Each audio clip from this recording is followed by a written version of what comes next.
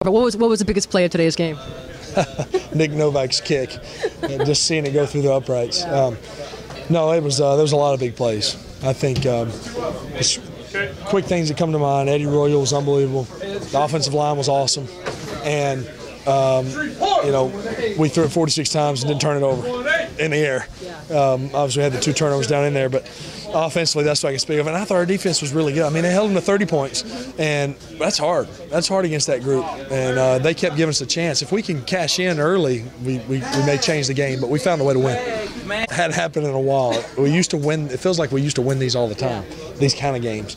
New York comes to mind. Cincinnati comes to mind. We finished Dallas off late. We finished Philadelphia off late. Now, I know that's way back to 2009, but that's how we won those games. And so it feels good to win one like that this year, and especially coming off the loss we had last week. This gets us back to 1-1. We can take a deep breath and say, all right, now let's go. Now let's get the season started. So it feels good. Malcolm Floyd goes down, and I thought that the play by Keenan Allen on 3rd down was unbelievable. Huge play. He had 2 huge plays on 3rd downs, one later in the 4th quarter.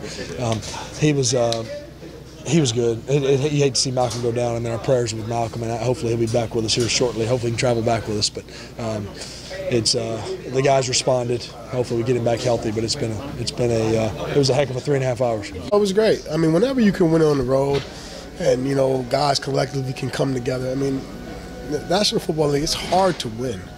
People forget that. And for us to do what we did today was a great step in the right direction. You know, by no means is it, you know, we're all celebrating like, you know, we won the Super Bowl, but it feels good to get that first one. It was big, just because you got to give them a lot of credit. They got a lot of playmakers on their side of the ball, and they made some plays. We knew that would happen, but we just had to bounce back and answer. You know, we believe in ourselves. You know, we knew outside the locker room, we knew it wasn't very many people that believed in us, but we know as a team, you know, we believe in ourselves. We work together, and we can get it done, and that's what happened. I said, like you said, we knew it was going to be a dogfight, and, you know, we stuck it out and played 4 quarters and, you know, pulled out the win. It was pretty stinking good, no question.